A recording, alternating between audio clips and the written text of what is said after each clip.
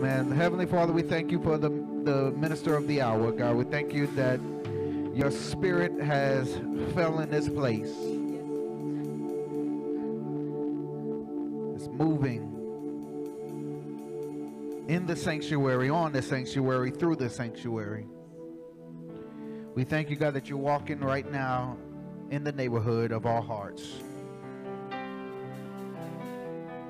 So, Heavenly Father, we ask that you touch Minister Smith as she brings the teaching. Let it expound off of the page into our spirits. And we promise to give you all the praise, all the honor, and all the glory. We thank you. In Jesus' name, amen. Amen. Amen. Help her out, balance out the sanctuary for us real quick.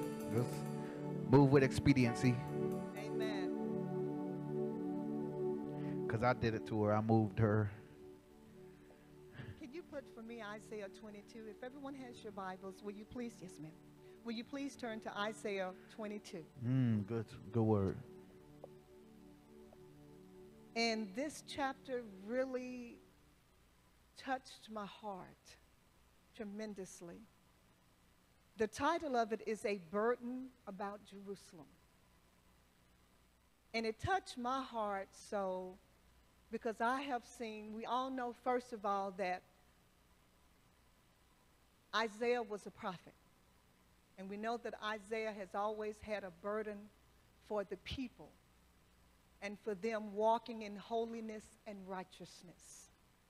And that Isaiah heard from the Lord. And that is why we are on this chapter, because it says a burden about Jerusalem.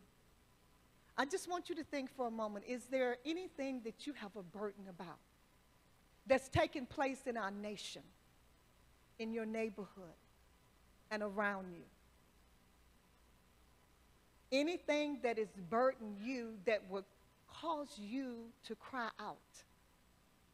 And as the more I read this chapter, I thought about us having the privilege and the honor of having a prophet in our own home and our own house.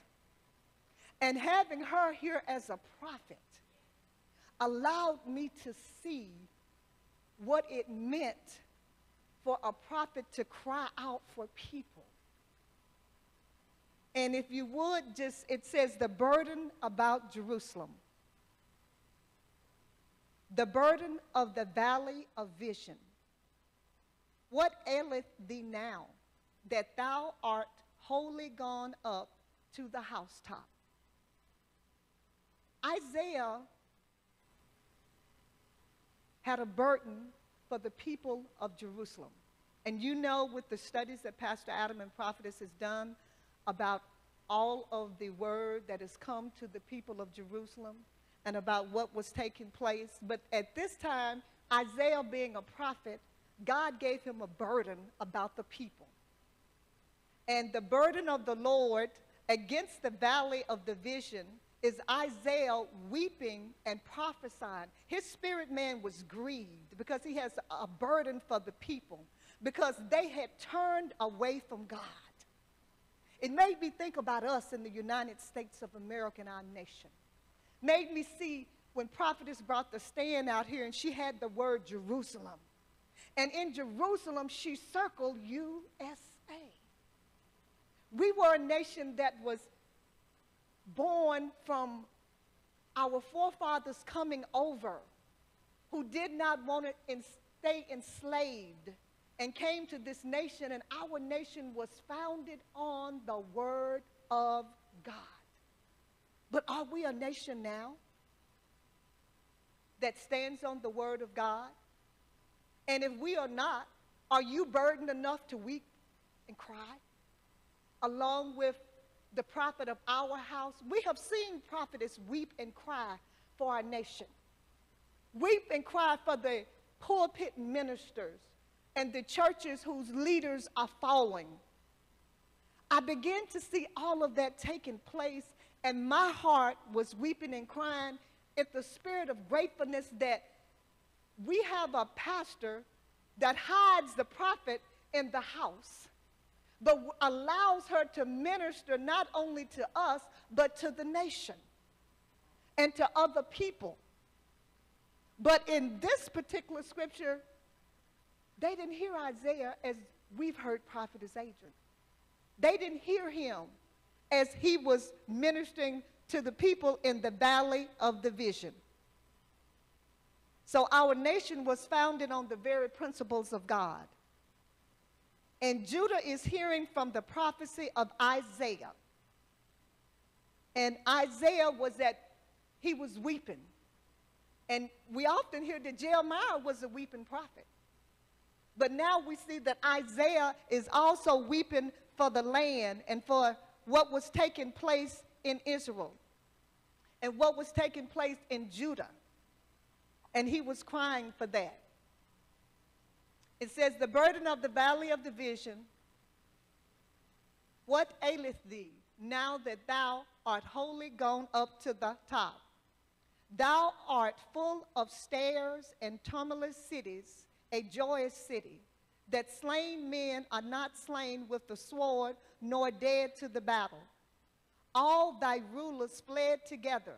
They are bound by the archery. All that are found in thee are bound together, which are fled from afar. Therefore said I, look away from me.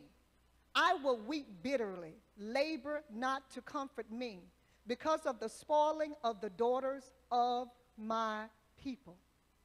We all know that Jerusalem was the heart, and the people of Jerusalem was God's heart. But at the same time, they had turned away from him, and they sought out other gods. And so Jerusalem was a place of a sinner worship. Judah and the people have chosen to follow other gods, not the God of Isaac, Abraham, and Jacob. They have chosen to follow idol gods. So therefore, the Lord had given Isaiah that vision. And he was standing, watching the people looking up as they were doing their thing, and he was weeping down in the valley. Now, if you think about us today as a nation, it's kind of backwards. The people up high in their towers, doing their things in their high-rise apartments in New York City and around, in the Sprint Center, all across this nation. And they're not believing in or hearing the prophets who are giving the word for our nation. In the White House, they're doing their thing. Our leaders and everyone is doing their thing, but their thing is not the thing of God. If you think about us as a nation, how far we have strayed away from God. The Twin Towers, they were high, but they fell low. Think they came down because there was a prophet who had given out that we as a nation had turned from God, and if we don't come back to God, what happens? We suffer the judgment. And God has sent us people to warn us about that, but what do we do as a group of people? We go ahead and we go up to our housetops. We go up to our different organizations and things, and we stay there, and we don't remember the God of Isaac, Abraham, and Jacob. And since we don't remember them and in the land that we're in, therefore, here comes disaster. And as we read on down, you're going to see that. It says, I wept bitterly. Isaiah, a true prophet, felt deeply and tragically for the fallen and the apostate of the people. God's people were being destroyed, and he grieved for them for their betrayal to God. While others were experiencing joy and having a good time, the prophet had to share the sorrow of God. See, God was speaking to him about what was taking place, just as God is speaking to us today. It's no different than what Isaiah was saying then as what we have been hearing from the pulpit about our nation, about our homes, about our cities, about our states, telling us to be prepared to share the word of God with friends and family. If you look, we're on what right now? We're on a consecration. And with that consecration comes a time that we should be able to hear from God about where we stay, where we work, who should we vote for, what we need to do to weep for our community, to weep for our homes, to weep for our family, to be that light, a group of people who will not satisfy. We know that God loved Israel because Israel was what? The apple of his what? He was the apple of his eye. He loved that land. But at the same time, he gave Isaiah a word for them because of the sin that they were in and what they had done. And if you turn over as we read Deuteronomy, or I can read this for you, Deuteronomy 11:11 says, "But the land whether ye go or possess it is the land of hills and layers, and drinketh water of rain and heaven, a land which the Lord thy God careth for. The eyes of the Lord thy God are always upon it, from the beginning of the year and even until the end of the year." So no matter what land you in or where you are, the eyes of who are upon you? The eyes of the Lord. Just as in the day with Isaiah, he is also watching us in the land and what we are doing. And Deuteronomy 14:23 says, "And thou shalt eat before the Lord thy God in the place which he shall choose to place his name there. The tithe of thy corn and the wine and of thy oil and the firstling of thy herds and of thy flock, that thou mayest learn to fear the Lord thy God always."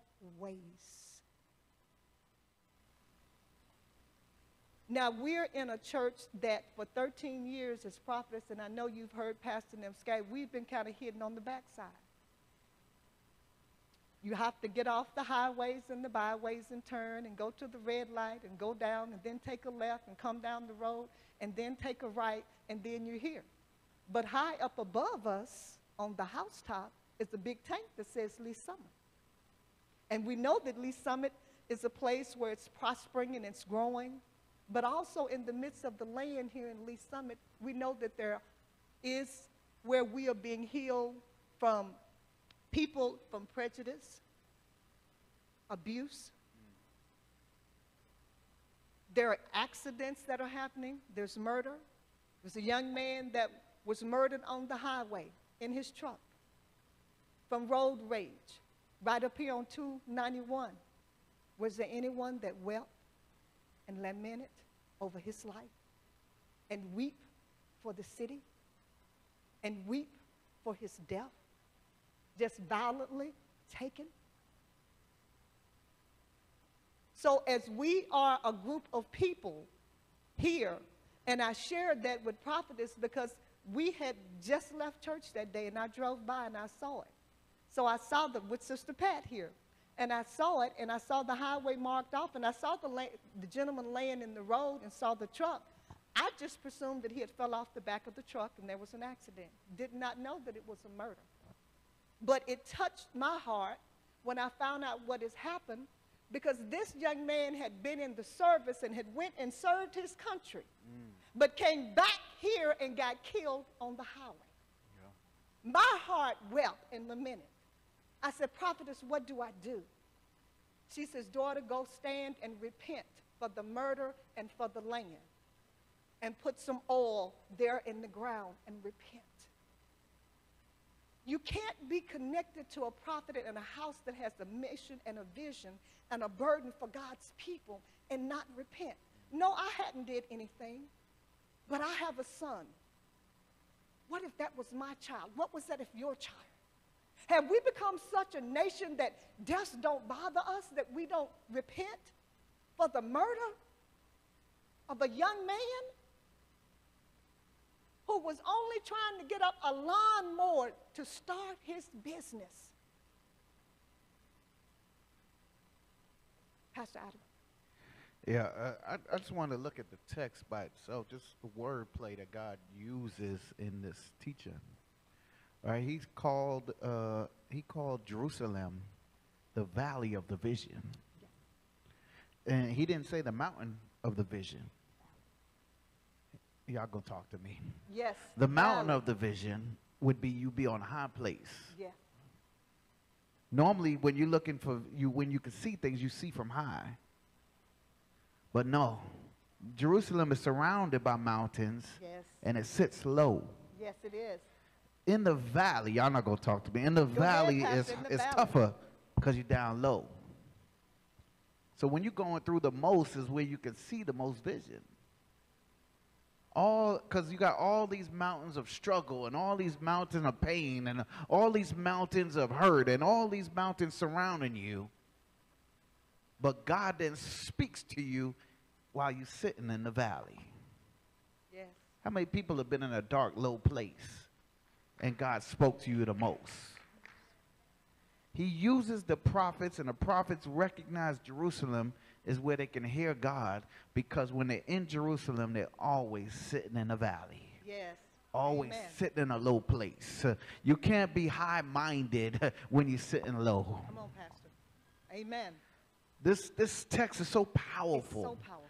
Because you have to have a burden for the things of God, even at your lowest point. We always think God is so grand and all God is so good. It's easy to think that when we're at our highest place. Yes. Amen. Babylon was considered the desert by the sea, because although it had opulence and had money, it was dry spiritually. But even though you're in a low place, can I tell you that rainwater comes from the mountain's top down to the low place? The grass is always more fertile down in your low place. Y'all go talk to me. Things that you've been dealing with, yes, it may seem bad, but if you look down close, you'll notice that your opportunities are always there when you're in the low place. Whenever you need to be with God, you don't get up high. You get down in your low place. And Jerusalem sat in the valley, a place where you can see God because you are willing to be humbled and get low. Come on, give God a hand clap of praise.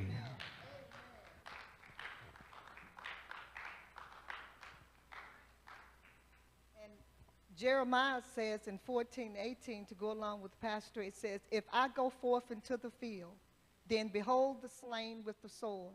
And if I enter into the city, and behold them that are sick with phantom, yea, both the prophet and the priest go about into the land that they not know. Hast thou utterly rejected Judah? Has thy soul lofted Zion? Why hast thou smitten us, and there is no healing for us? We looked for peace, and there is no good. Looked for peace, and looked for peace for thy healing, and behold trouble. We acknowledge, O Lord, our wickedness and the iniquities of our fathers, for we have sinned against thee. And when we're at that low place and we're looking for God and we go to him, he answers us. And when we answered us, we're able to get up out of that valley, in that low place, go back and do what Isaiah said and weep and repent. We take those sins now and we take those things, those crosses we don't have to carry, because Jesus is no longer on that cross. So we can leave them right there and give them to him, and we can still do what he wants us to do, and that's to weep and to lament and to thank him for what he's doing and what he's going to continuously do for us. Amen? Does anybody, we have some mics. You all want to join in? Please do. All right. If not, let's get back. We're on verse 5. For it is a day of trouble and of the treading down of the perplexity by the Lord of hosts in the valley of vision, breaking down the walls and of crying of the mountain. And Elam bare the quiver with the chariots, men and horsemen, and Ker uncovered the shield. And it shall come to pass that thy choicest valley shall be full of chariots, and the horsemen shall set themselves in array at the gate. And he discovered the covering of Judah, and lo, didst look in the day of the armor of the house of the forest. Ye have seen also the breaches of the city of David, that they are many, and ye gather together the water of the lower pool. And ye have numbered the houses of Jerusalem, and the houses have ye broken down to fortify the city. So as Isaiah and as Judah kept going, and as they kept and they were troubled,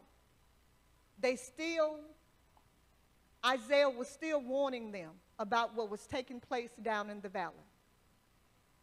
The officials, our officials today, we see how our officials are coming and being exposed for the wrong that they're doing.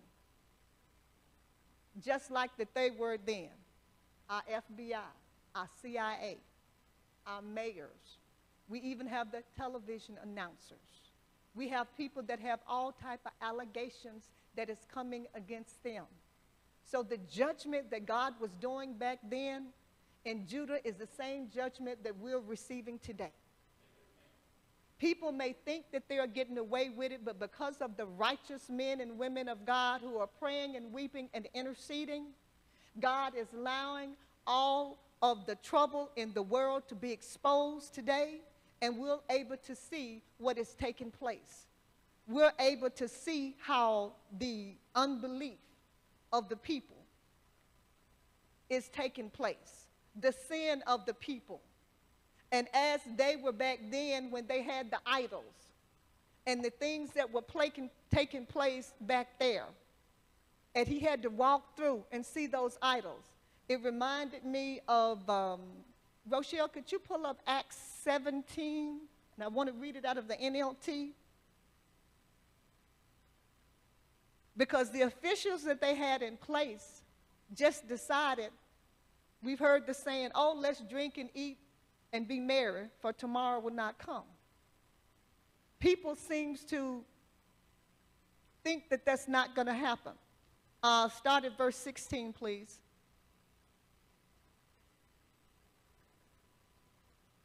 When Paul was waiting for them in Athens, he was deeply troubled by the idols he saw everywhere in the city. He went to the synagogue to reason with the Jews and the God-fearing Gentiles, and he spoke daily in the public square to all who happened to be there.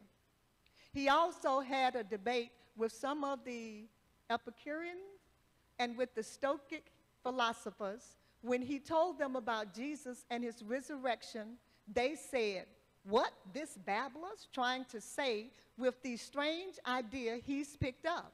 Others said, he seems to be preaching about the foreign gods. Then they took him to the high council of the city. Come and tell us about the new teaching, they said. You are saying some rather strange things, and we want to know what it's all about. It should be explained that the Athenians, as well as the foreigners in Athens, seem to spend all of their time discussing the latest ideas. So Paul, standing before the council, addressed them as the following. Men of Athens, I noticed that you were religious in every way. For as I was walking along, I saw your many shrines, and one of your altars had an inscription on it, to the unknown God. The God whom you worship without knowledge is the one I'm talking about. He is the God who made the world and everything in it. Since he is the Lord of heaven and the earth, he doesn't live in a man-made temple. And humans' hands can't serve his need, for he has no needs. He himself gives life and breathes to everything, and he satisfied every need. Back in their day, they're wishing all type of idols, the same as it was in Judah, as the same it is our day. When we walk along, you got people who are wishing the moon god, the sun god, all different type of idols that they have in their lives. But are these idols any good? Will they save you? They were back in that day having their money, as in our day, we put our money up, we save our money, but can money buy you health? When you pray to that idol, does it heal you? Does that idol help your children? So in this day, I see with the city officials that we have, when they commit wrong in an office, they're exposed, even if they are worshiping to their idols. But the true living God that we serve, the God that we should be able to take into the marketplace to people, that they will see that there's something different about us, just like Paul.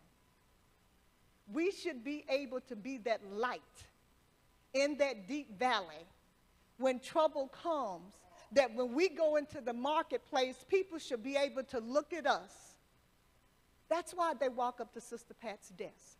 That's why they asked Sister Rochelle. That's why Sister DeAndrea was talking and gave her testimony. That's why Deacon Isaiah was able to bring 2 sets of visitors to church on Sunday. Because in the midst of people looking for something that they can't find, you can only find it in Jesus. You can't find it in an idol. You can't find it in a car. You can't find it in the White House. You can't find it in Donald Trump. You can't find it in your mayor. You can't find it in your ADT system either. You can't find it in your new car. You can't find it at the hair store.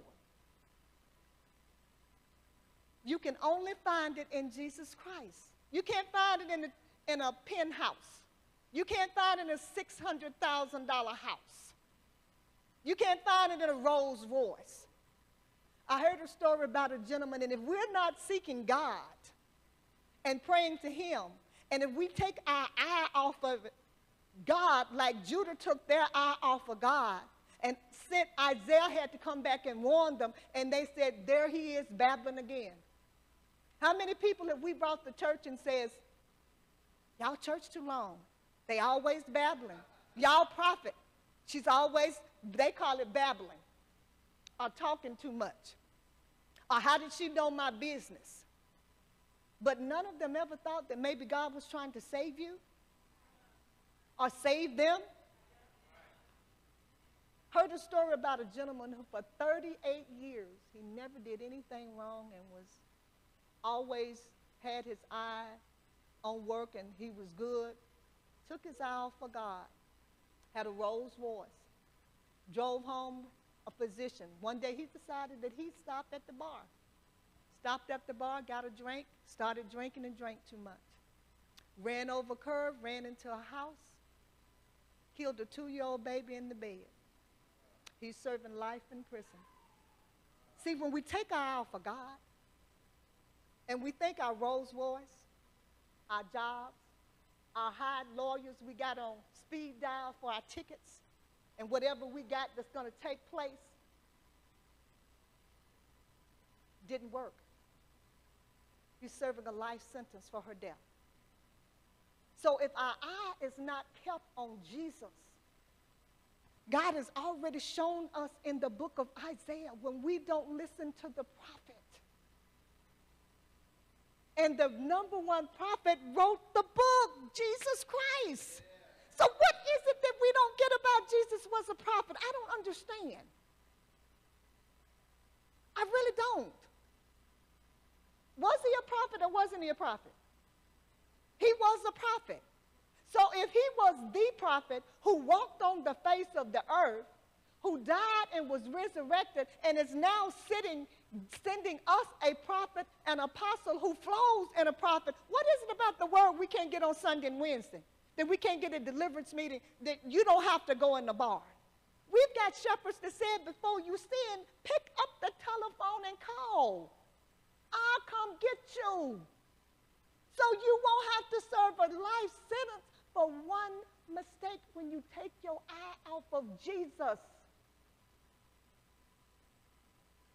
What is it about that we don't get? That same word back then holds for us now. That this was the warning. 38 years and serving a life sentence at 53 for the murder of a 2-year-old who was in her bed sleeping. What is it that we can't read the canopy prayer? We can't sprinkle the blood of Jesus over our house. See, but you can't get that from Buddha. You can only get that if you're planted in the house of the Lord. You can only get that if you attend Bible study. You can only get that if you're here on Sundays and Wednesdays and deliverance meetings, and then you take the word that they give you home and the scriptures that they give us, and we apply them on an everyday basis so those things won't happen to us. If I don't keep my eye on Jesus and my knees in prayer, we all are walking through on something. None of us are perfect. But I do know, and pastor and prophetess will tell you, I'm one who's going to pick up the phone and call. And if I can't get them, look out, Sister Kiara. Look out, Sister Jessica. Look out, Sister Pat. Somebody going to agree with me. I'm going to keep calling till I get somebody. Why is it that we can pick up the phone in our society? We can call the doctor's office 15 times to make an appointment. You break your glasses, you can call. You're going to call. You call, I need my prescription. I need my prescription. Why they can't get me my prescription? But you can't pick up the phone and get your prescription from your shepherd. But then we wind up like Judah in trouble.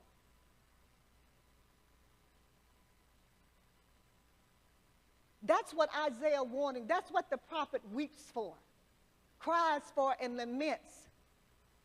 Because I'm one in my family. Because my children aren't here serving with me yet. I have one who is in another church who's saving, who's serving now. Now, did I say she was perfect? No, but she's come a long way. She called prophetess last week and said, prophetess just wanted to call you and let you know that Home Depot is hiring. They're paying $10 an hour, and they give insurance if anybody in the church. You know what I did? I ran around in circles. Do you know what it takes for your child to pick up a phone and call a prophet? Especially when they could read what was wrong. See, I can talk about I ain't talking about y'all now, I'm talking about my own. And she ran because she could read her just like Isaiah. See, I took it personal. But I also took it where I heard what Isaiah said, so, see, I don't have to go through what the people in Judah went through. Because what I see was not what I saw. What I saw was her being in church. It's where she is right now. So now if God did it, I got 2 more that are on their way. And I don't care what you said. They saved, they're walking in church, they're going to pay their tithes and their offering because God said it. The prophet said it. It said, those who are planted in the house of the Lord shall flourish like the green tree of Lebanon. My seed shall rise up and call me blessed. Did you hear me say rise up? I didn't say lay down and be put in the grave. I said rise up. That means get up. To rise up, you have to be alive. So we have to take this word. So what God did for me, God will do for you. It's just up to us to get in the house of the Lord and get prepared and seek God's face. And when the prophet is weeping and lamenting and giving us instruction, just receive it. The disciples received it. And those that didn't receive it, like Peter, came back and got it right. So why we can't come back and get it right? What they say is in the book, baby. But if you don't open the book, baby, you won't know what's in the book, baby. And if you want to run around like a little hamster on a wheel, if you like it, I love it. Because I'm not going to get on the wheel with you. I'm not going to do it. I got on the roller coaster when we went to Six Flags and threw up. I know I'm not getting on no wheel.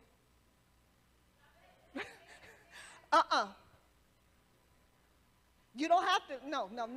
So some things we just have to receive because it's in the book and God said it. And we're all here. So I'm not going to finish all of this, but I'm going to leave this out. And I just want to challenge you. I'll finish reading. Our pastor then may pick it up, the rest of it, because that is so good. You just look at it and apply it to us today in our workforces, on our jobs. Be the one that stands in the gap. Be the one that sees the injustice and just go pray. You may have to go in the bathroom and close the stall and cry because you saw an injustice to someone else. But you know that your word says wherever the soles of your feet is, you touch is holy ground. So if you're walking on that and God showed it to you and you're holy, you ought to be able to change it. To intercede to where you may not see it happen then, but I guarantee you sooner or later, God's justice will preserve because he says he's no respecter of person. He said, vengeance is mine, said the Lord. God says, I have no hands but the one that Pat has. I have no eyes but the one that Anne Marie has. I have no feet but the one that Deacon Gary walked with. I have no mouth unless Dante will open it and speak for me. So God can't move in your marketplace if you don't move. Is there anybody in the land that is willing to weep like Isaiah? Is there anybody in here that's willing to stand and weep for your neighborhood, for your home, for your cities, for your children, for your church, for our nation, for our children that are going back to school? Is anybody here willing to say, I'm standing here and I'm calling y'all to agree with me?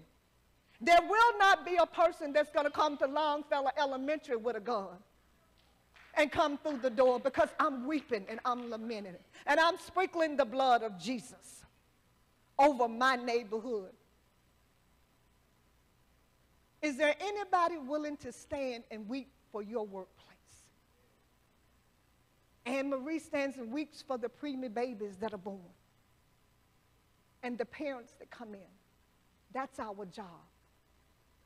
So we all have the call of Isaiah. Because where we are planted, and we know that that word applies to us.